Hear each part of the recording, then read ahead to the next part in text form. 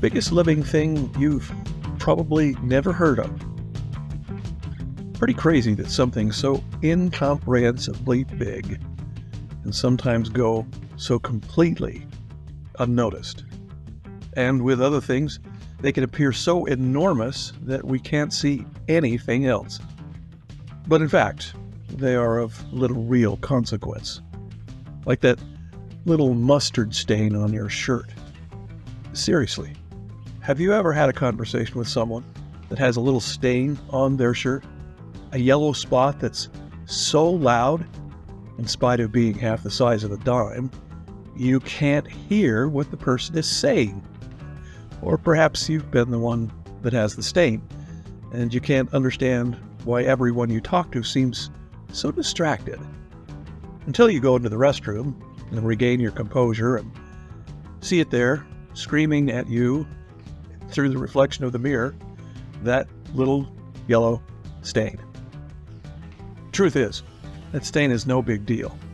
A little club soda and voila, it's gone. But there are some things that are really so big they take your breath away, like the view from the Empire State Building, or an overlook at the Grand Canyon.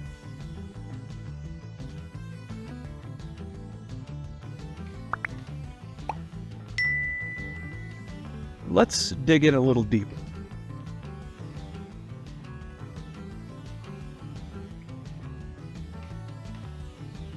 What is the largest individual living thing that has ever existed on this earth? How would you answer? There are some great candidates. The elephant. That's definitely a big one. They can top out over 12,000 pounds, that's 6 tons, and close to 12 feet tall. At birth, the baby elephant is about 3 feet tall and weighs 220 pounds or more. And there are different varieties of elephant. You could have the Asian elephant, the African savanna elephant, the African forest elephants, and in the past there were even larger relatives like the woolly mammoth and the mastodon. But nope, elephant, not the biggest. So, how about the blue whale? That thing is massive.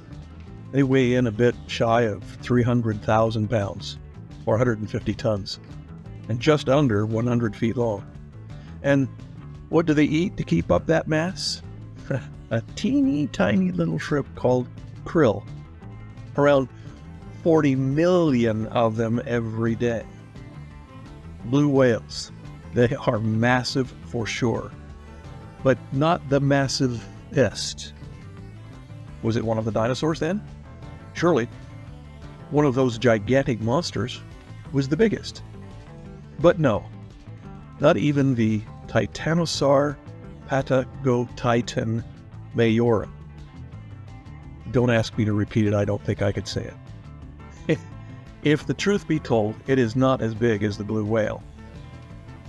Though this gargantuan dinosaur might outstretch the whale in length by about 20 feet, it was kind of a cheat, as this four-legged plant eater had a long, thin tail that stretched out to that 120-foot mark.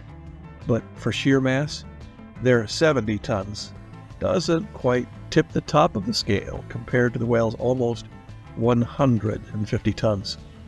Hold on, some of you are saying. Plants are living organisms. How about one of those?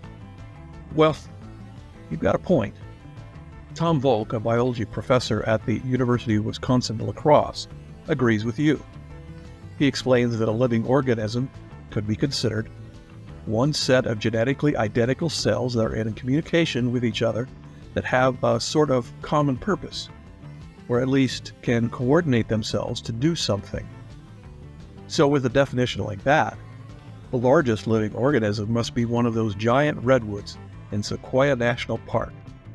And some of those are quite impressive, really big. But there is another living organism that is even bigger, the humongous fungus. In the Mahler National Forest, in central eastern Oregon around the vicinity of Clear Creek and Reynolds Creek, there lives a behemoth so big that it will blow your mind. It is a thing that grows 1 to 3 feet per year, and it lives for a very long time, in some cases over 8 millennia, or 8,000 years. There's more than one of them out there in the world. The biggest one that we know of has been named the humongous fungus. It is an Armillaria. It is an Armillaria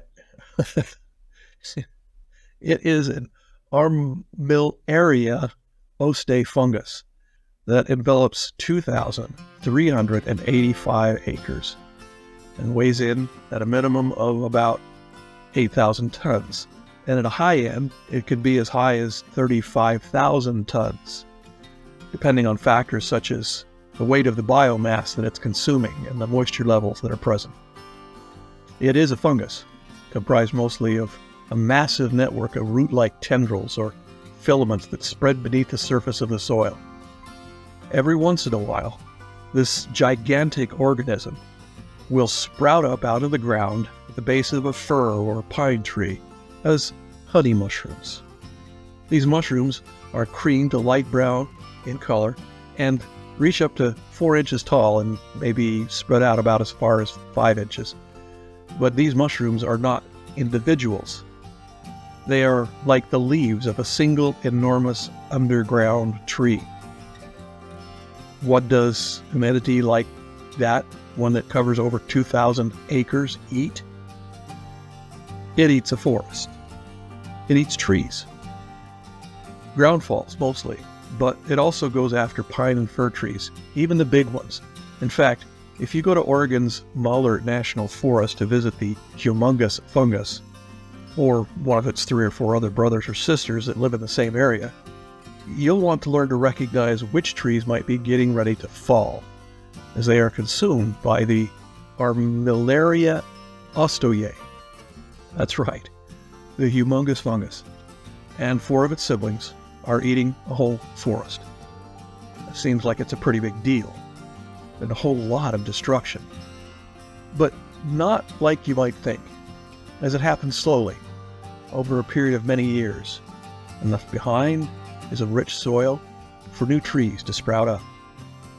Well, there are potentially several little nuggets of wisdom that might be found in this comparison of a mustard stain and the world's biggest living organism. But for now, let's focus on one. So, here's the ounce. It seems that big and small really are quantities that are defined by perspective. So when you find yourself overwhelmed by what seems to be a really big deal, well, it's not always easy, but perhaps you can find hope, strength, peace, and even solutions by working to find a different perspective. And that's it. An ounce submitted for your consideration. Thanks for watching. Hope you enjoyed it. If you did, please take just a moment and give us a like, or subscribe to the podcast, or share it with your friends. We need all the help we can get, and we appreciate it when you help us convince the algorithms that we're worth watching. Thanks.